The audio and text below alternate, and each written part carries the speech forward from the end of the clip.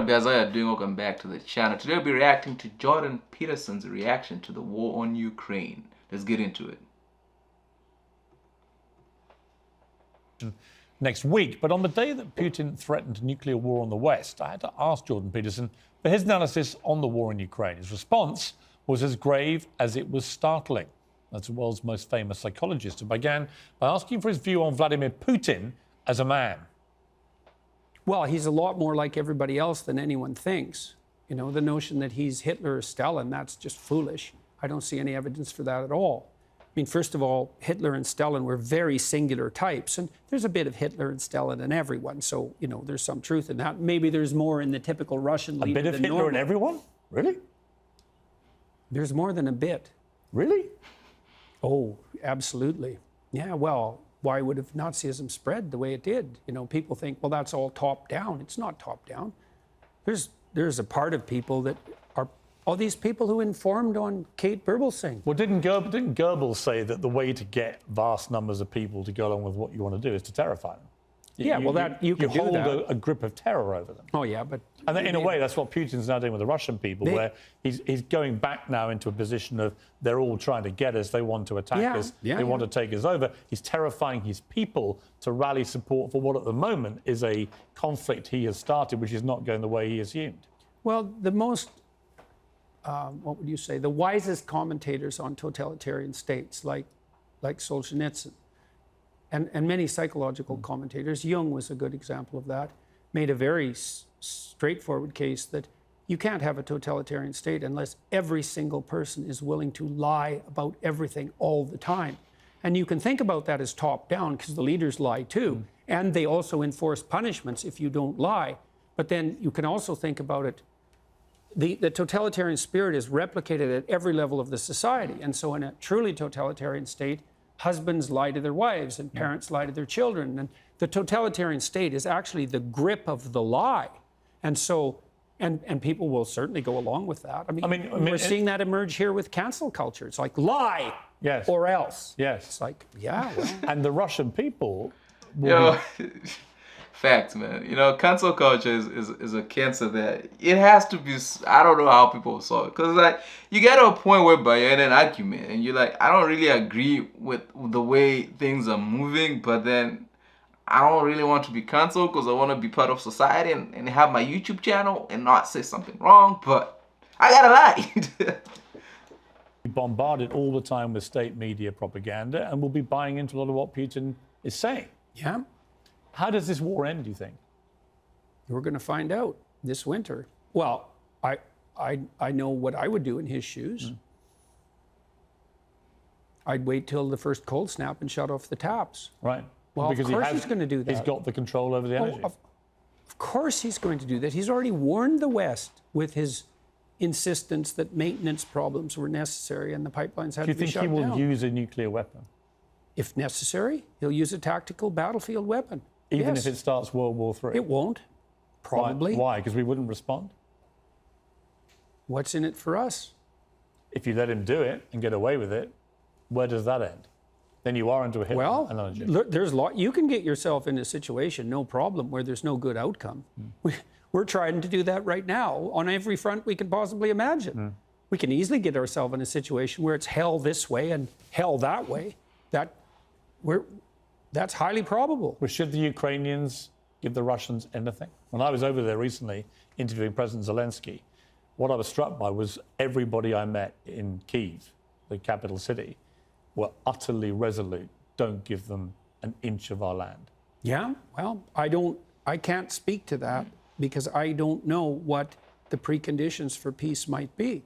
But I do know that naive notions that the Russians are going to lose somehow, or that we're going to win, I just don't understand. I don't understand that. Well, what do you mean we're going to win? What are we going to win here exactly? Well, I guess a victory would be that the Russians retreated from Ukraine. I don't think I agree with it. Listen, my problem with war, and I have no, experience of war. My problem with war is, if it's being fought on your front, the only person that loses is you, whether you win or lose the war. Because when it's done, your infrastructure is destroyed. Now you have to rebuild. It's like, keep it away from me, man. Like, what are you winning, really? This thing, I think the best way that it would have been won would have been by avoiding it in total. With Ukraine in ruins. Right. Well, okay, fine. That's a hell of a victory. Like, I think Putin could manage that because I think he could tell his people, and I think they might buy it. It's like, we accomplished our objective. We devastated Ukraine and we kept it out of the hands of the West. And that's not great. It's not what we had hoped for, but it's better than the alternative. And I think they would buy that. And I think when Putin went into Ukraine, I thought a bunch of things, which I made a YouTube video about that. People criticized like mad. I thought, okay, well, what's happening here? Oh, I see. His end game for failure is that Ukraine is left in a smoking ruin. Oh, that's a victory. So then he can lose with impunity. Right. So how can we win? We can't win against Vladimir Putin anyways, because you cannot win against someone you cannot say no to. Period. And we can't say no to Putin because we sold our soul for his oil and gas. And we did that to elevate our moral stature in relationship to saving the planet. And so here we are, facing a very dire winter, hoisted on the petard of our own foolishness and moral presumption. We're saving the planet. We'll see. I don't think so. It doesn't look like it to me. And this is the most catastrophic issue here. Assuming that we're facing an environmental crisis of planetary proportions, which is not something I buy, by the way, assuming we are, well, then I would imagine that you would put in place measures that would ameliorate that problem instead of exacerbating it. But all the measures you're putting in place are actually making the environmental problem worse. So how is that even vaguely acceptable? And I look at that and I think, oh, I see. It's just like George Orwell said about middle-class socialists 50 years ago. It's not that you love the planet, it's that you hate humanity. So, That's well, a deep have statement. at her. It's not that you love the planet, it's that you hate humanity. Ooh.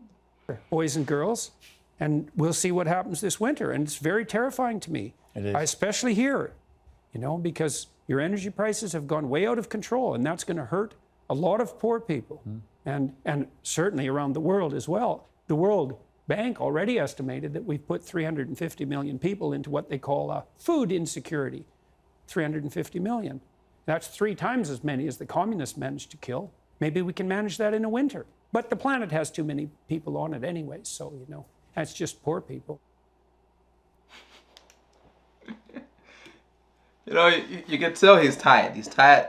The way Piers Morgan does his interviews is to entice a response or to have like that gotcha type of thing. You know, like when Peterson was explaining that everybody has some form of Hitler in them, and then he's like, oh, what do you mean? It's like, yeah, there's good and evil within all of us. We might not be to an extreme of whereby you are the next Hitler, but there are parts of you that agree to what he was doing. But then we live in a time in a society whereby you cannot really agree to that, because once again, we all have to lie. We all have to be like, yo, I'm good. I only have beautiful thoughts all the time. You know, it's like, I come from Zimbabwe. We got tribes. We got all this. You know, I feel like I'm from a superior tribe. And to an extent, that's similar to a lot of people. And then that creates a lot of problems. But anyway, we all have a little bit of tyranny in us. And we all have a little bit of good in us. The challenges that we face now is facing reality and not playing these games. I really feel sorry for Ukraine, because I feel like a lot of this that's happening could have been avoided. Could have been really avoided if people didn't have to use their egos and just communicate and be like, yo, man, what can we do to avoid war? Let's communicate. Let's talk about it. Because I feel like in conversation, a lot of things could have been done. And then a lot of things would have been avoided, and it would have been a better situation. So let me know in the comment section what you think. How does this end, man? Because it's just getting too much. The winter is coming. It's freezing out here in Canada. I don't know about where you guys are, but whew, if they turn off the heat, mamma mia. And it's sad that it's the poor people that have to suffer, Because a lot of times poor people are just trying to survive. So they don't even know what's going on. And then the next thing you know, you don't have any heat. You're like, what did I do? You know? Anyway, subscribe to the channel and I'll be seeing you guys in the next one.